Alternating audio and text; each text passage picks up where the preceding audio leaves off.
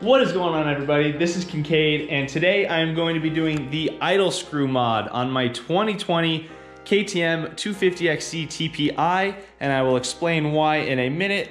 I do already have the idle screw from Slavens Racing, but first I need to go pour myself a drink at the bar I just finished building.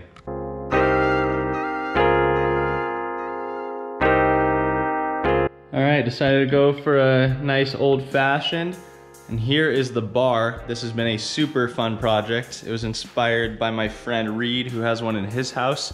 And as promised, there's the KX250. Sitting pretty in the living room.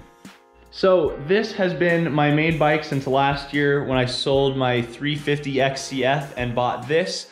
I bought it from a friend with 26 hours on it, and now it has 56.4. So it is not yet needed a top end or anything like that. It has ran beautifully the entire time I've owned it. This winter I did some maintenance on it, just changed the oil, changed the air filter, greased some linkage, installed radiator braces, a new skid plate, lots of basic stuff that would not affect the way the bike ran. Pretty much every month throughout the winter, I would fire the bike up, let it run, always fired right up, idled just fine. So then I go out to ride it for the first time this season. Didn't even bother starting it because I'd started it about a week prior and let it run and idle fine. And all of a sudden, wouldn't idle. So it will idle really low. I'll show you guys what's happening. So if I start it without the high idle on,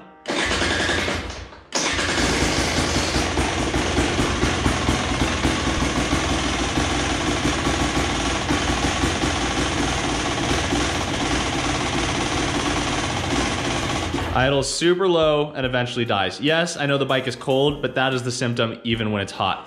So when I went out riding last weekend, all I did was leave the high idle on and it ran fine. All day, ran a little bit rich, but it ran fine. Made good power, had a great day. No big deal, just left the high idle on. But overall, this is a problem I wanna fix. So if you're not familiar with this whole idle air screw deal on these TPI bikes, there are a million videos on them, I've watched them.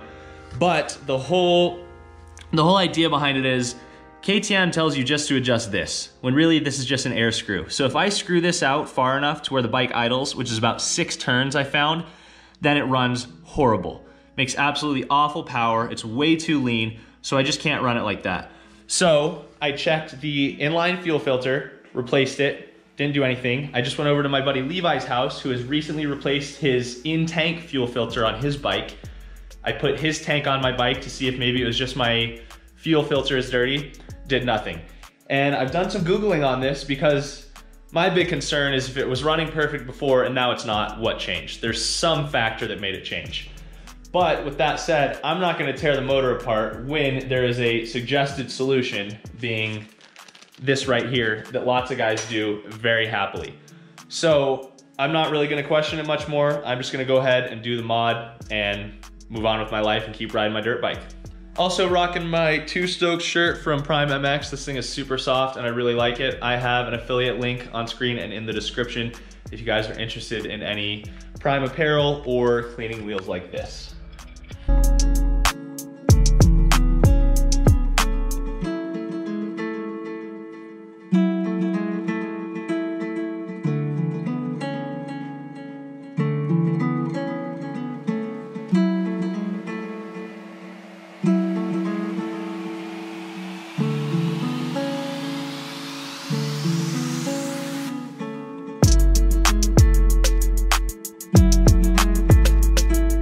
Alright, so we have finally removed the throttle body from the bike.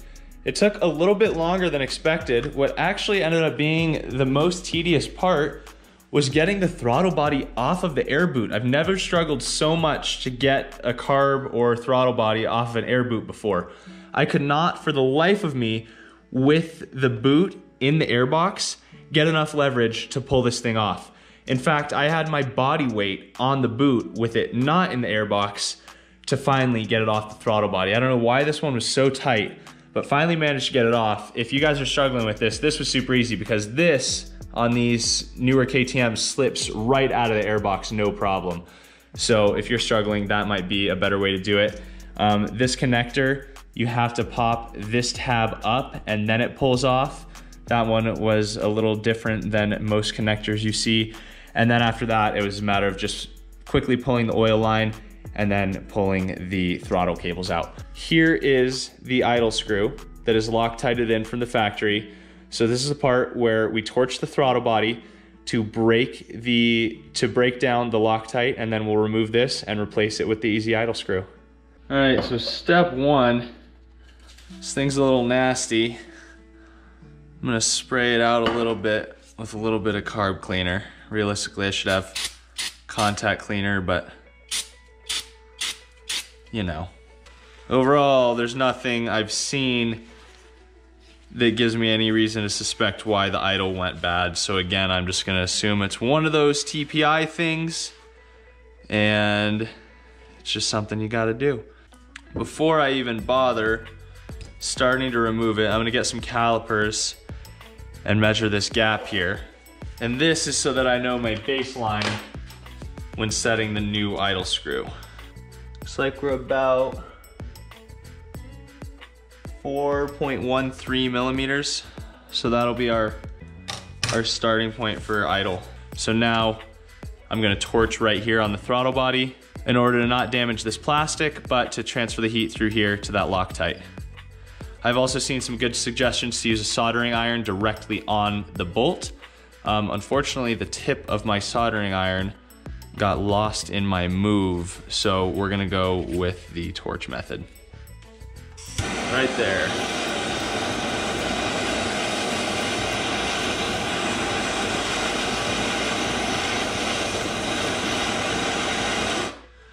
This MAP gas is super hot, so I just want to check, make sure I'm not accidentally hitting the plastic at all. This is something you want to, you know, one of those measure twice, cut once scenarios.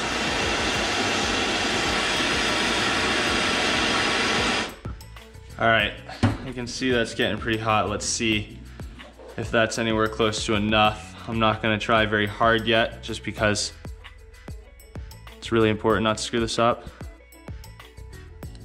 Doesn't seem to want to go yet. It felt like it wanted to start, but again, just with everything I've heard about this really is the most important part with this mod, is making sure that that Loctite's broken, because it's obviously a small wrench and a small bolt with heavy duty Loctite, so you gotta make sure the Loctite's not in effect anymore.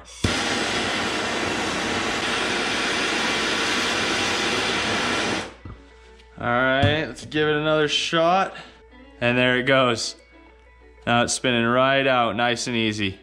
It's real tight again because there's Loctite on the end of those threads. So I'm gonna torch it one more time. Realistically, I think I'd feel more comfortable with this job using a propane torch instead of a MAP gas torch, because it burns a little less hot. I'd be a little less concerned about melting the plastic and such. I feel like I have to be really careful with this one. But overall, looks like we are almost out. No damaged threads, no stripped bolts. Well on our way to doing this mod and hopefully having idle back on the KTM. There is the stock idle screw. So on mine, it was a 2.5 mil Allen. For reference, this is a 2020 250 XC. Yeah, boil some carb cleaner, that's nice. Sure, that's good for the lungs. It is very simple. All it does is make an extension of the stock idle screw with a spring on it that sticks out of the throttle body, so you can adjust it by hand, as you should be able to from the factory. So we're gonna take this, start threading it in. I think I'll go in and out a few times and continually clean these threads, because I'm sure there's some leftover Loctite.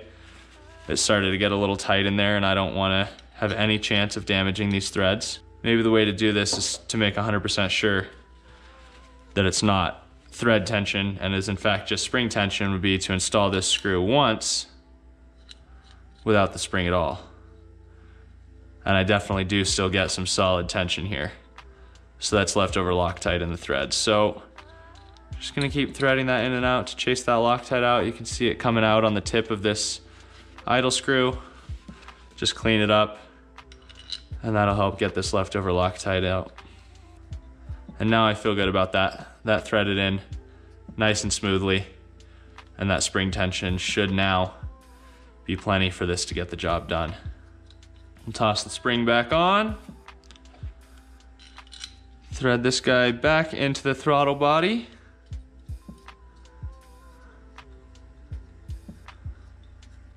What were we shooting for? 4.13 is what it was at before, which realistically means we want a little bit more than that, considering it would not idle. Right now I'm at 4.5. So maybe we will just start there and see how it goes. I need to Dremel out a slit in this cover for it to fit around the idle screw.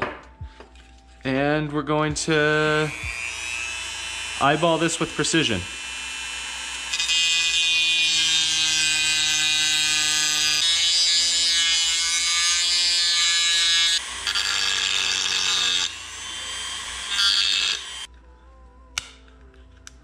There we go. I think that should be sufficient. Click, clack. Boom, good to go. Idle screw turns. Very nice. Let's get this throttle body reinstalled and see if she idles.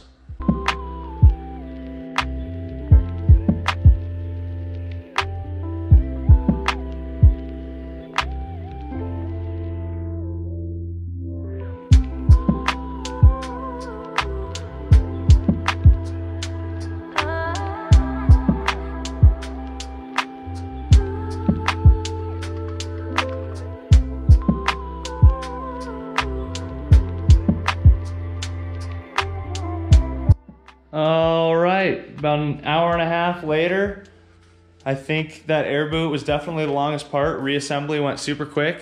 Let's see where we're sitting.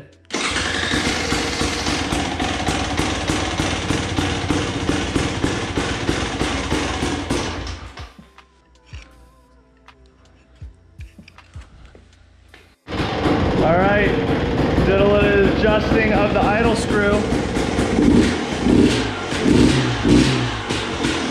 And she is idling without high idle on.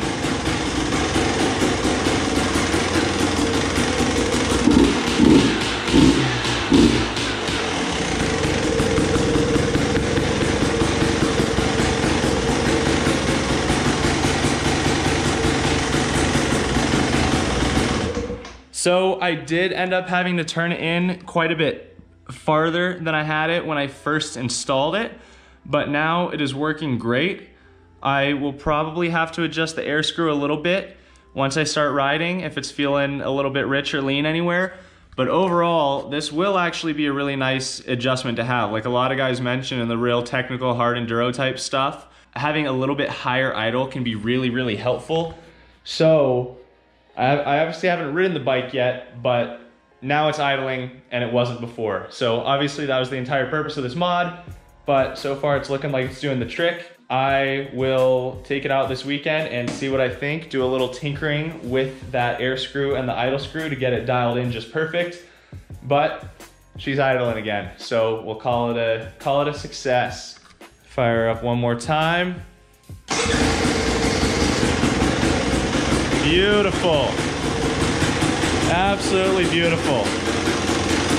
All right, guys, it is now Sunday evening. I had a chance to take the bike out yesterday morning for an awesome ride out at Pipestone. The dirt was just perfect. Rode some of my favorite single track with a couple friends, and the bike ran perfectly.